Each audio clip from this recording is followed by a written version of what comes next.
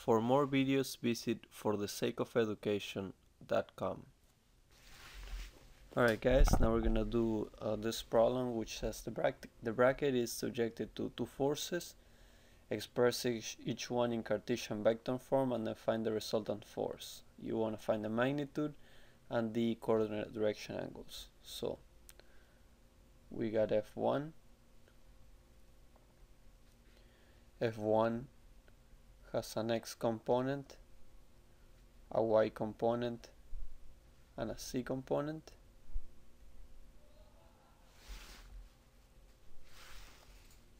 But F1 also has a projection, which is this projection right here. So we need to find this projection in order to be able to find the X and Y components. The projection is equal to F1 cosine of 35, which is equal to 204.8.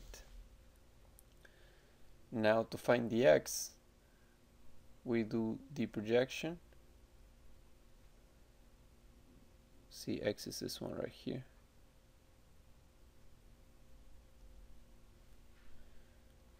Times the sine of 25. See, here's 25. And to do the Y, you do F1 xy, also the projection, times the cosine of 25. And the values come out to be 86.5 and 185.6.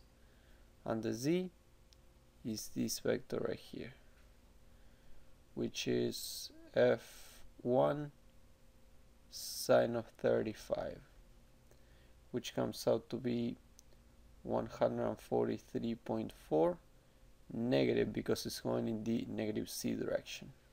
So the vector is 86.5i plus 185.6j minus 143.4k.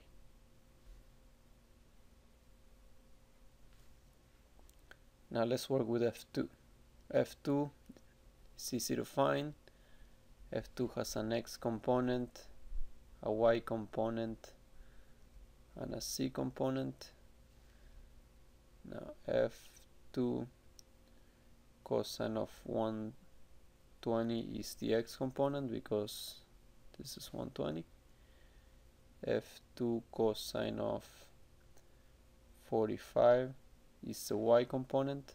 It's the angle that it forms with the Y.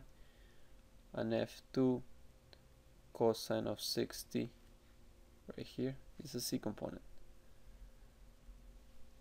These numbers are negative 200, 282.8, and positive 200.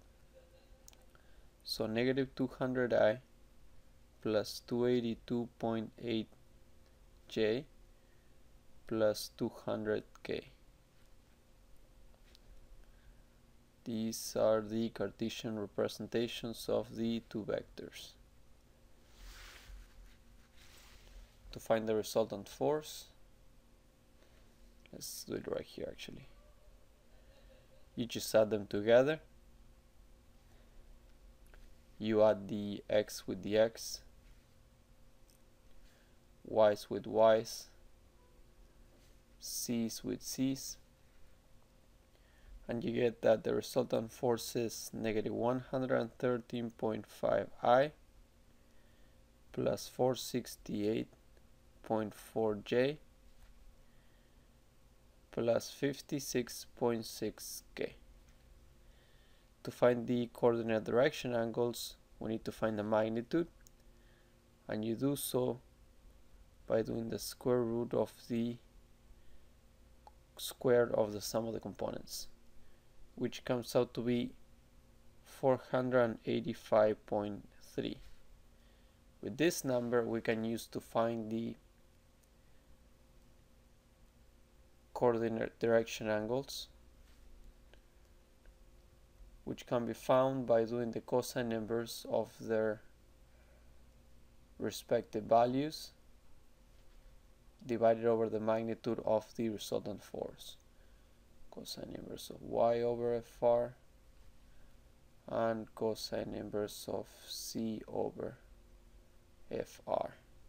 This is x, this is y, this is c, and this is fr. When you plug the numbers into these equations, you're going to get that the angles are 103.5 degrees for this angle. I got 15.16 degrees for this angle and 83.3 for this angle.